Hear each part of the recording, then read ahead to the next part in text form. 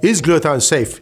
Yes, it is safe. It's the most abundantly produced molecule in our body. FDA, in fact, has issued a GRAS status, generally regarded as safe, back in 2009 for glutathione molecule when it ingested orally. Are there any side effects of taking glutathiones? There are none that we know of.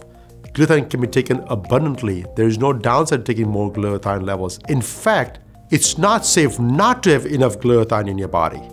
Over 25 years, I have seen so many patients' lab works coming through my pharmacy when the doctors will be asking questions as to how things are happening. One thing is quite common in most of these lab works.